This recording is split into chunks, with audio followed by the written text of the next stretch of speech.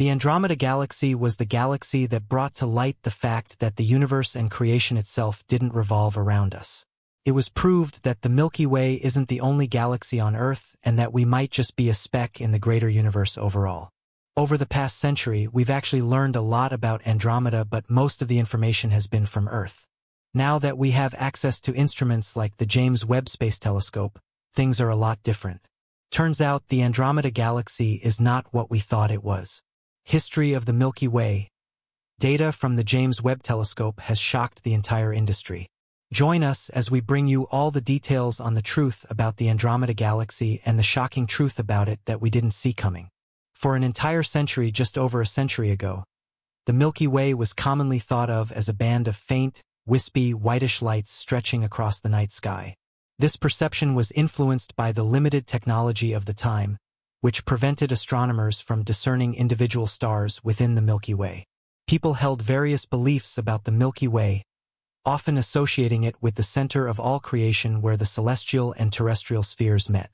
Galileo Galilei, an Italian astronomer, was actually the one who revolutionized our understanding of the Milky Way in the early 17th century using his newly developed telescope.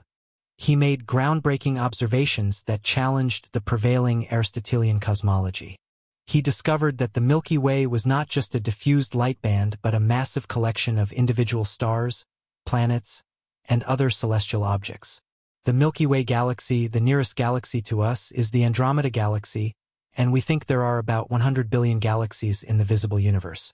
So, believe it or not, that means we can actually count the number of stars in the visible universe through his observations. He demonstrated that the Milky Way was not at the center of the universe as previously believed, but instead a vast expanse of stars scattered throughout space. In 1750, English astronomer Thomas Wright proposed a new hypothesis in his work, an original theory or new hypothesis of the universe.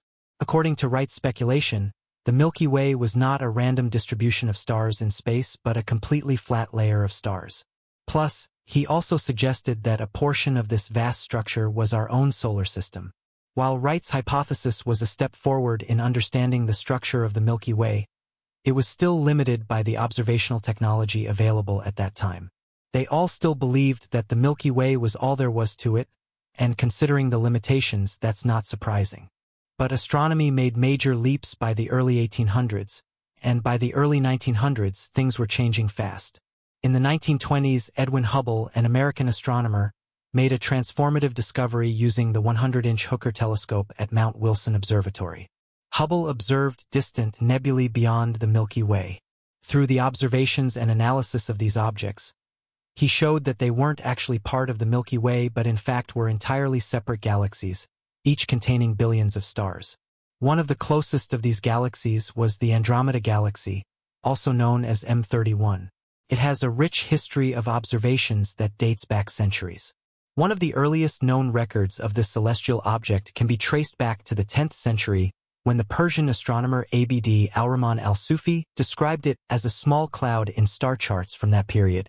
It was labeled as the Little Cloud, which might have to do with the fact that when you examine it from Earth, it does seem like it has a faint cloud all around it.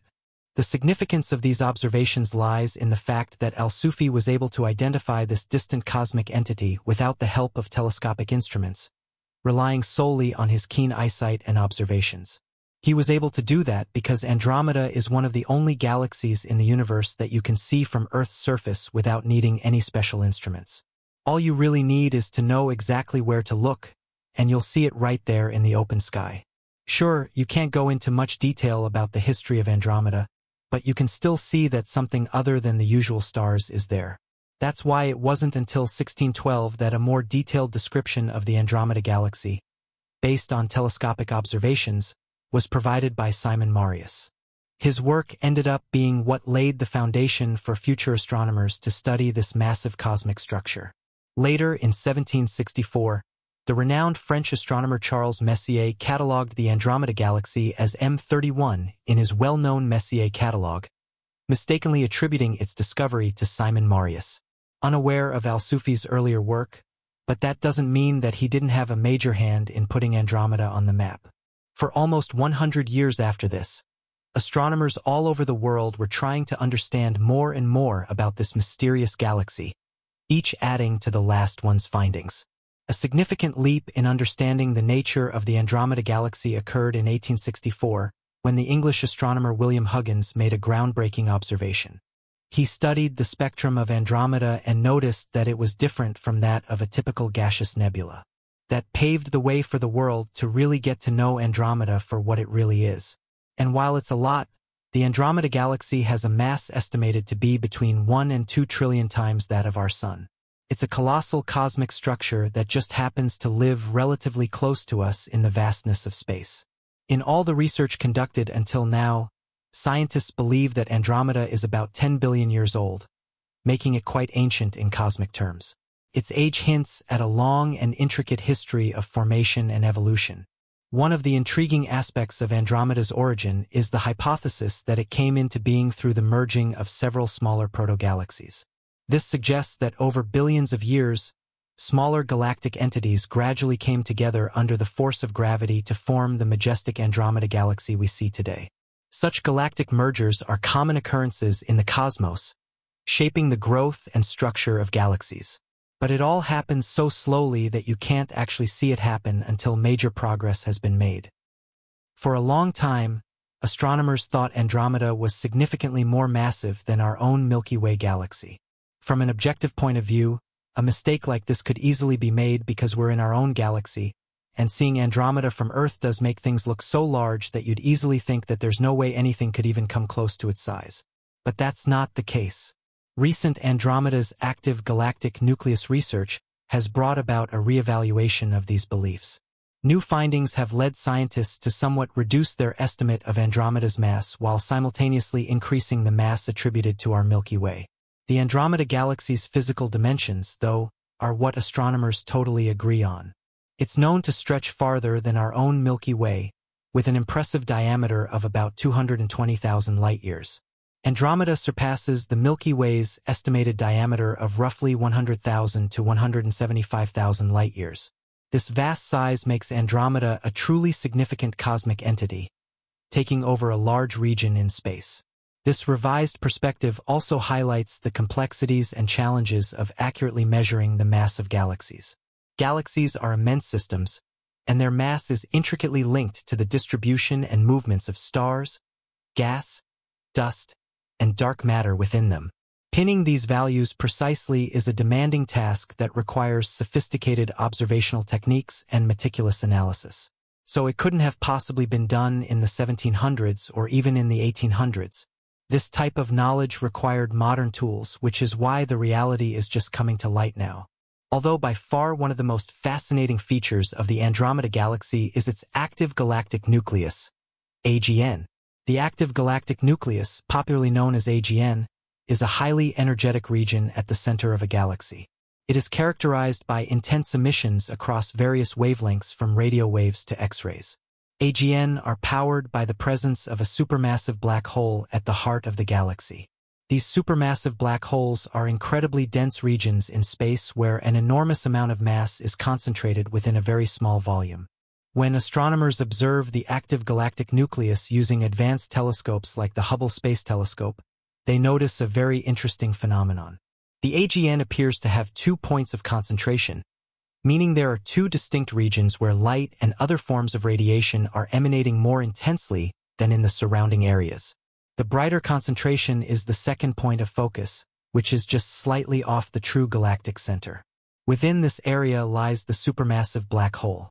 The mass of this black hole has been estimated to be between 1.1 to 2.3 multiplied by 10 to the power of solar masses, which means it weighs approximately 110 to 230 million times as much as our Sun. Supermassive black holes are believed to be common in the centers of galaxies, including our own Milky Way. As a result, they play a crucial role in the evolution and dynamics of galaxies.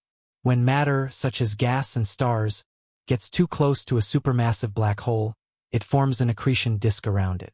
This disk of swirling material heats up and emits intense radiation across various wavelengths, which is why the AGN is highly luminous. When astronomers observe the active galactic nucleus of the Andromeda Galaxy, they notice a brighter point of concentration near the central supermassive black hole. This feature is a result of the unique gravitational interactions between the black hole and the stars in its vicinity. In the heart of the Andromeda Galaxy, the supermassive black hole exerts an immensely powerful gravitational pull on surrounding stars. As these stars orbit around the black hole, they follow elliptical paths similar to planets orbiting the Sun in our solar system. This dynamic gravitational dance between stars and the central black hole creates a highly energetic environment that radiates intensely across the electromagnetic spectrum. The study of Andromeda's active galactic nucleus provides crucial insights into the physics of supermassive black holes and their influence on galactic evolution. These phenomena are essential for understanding the formation, growth, and dynamics of galaxies throughout the universe.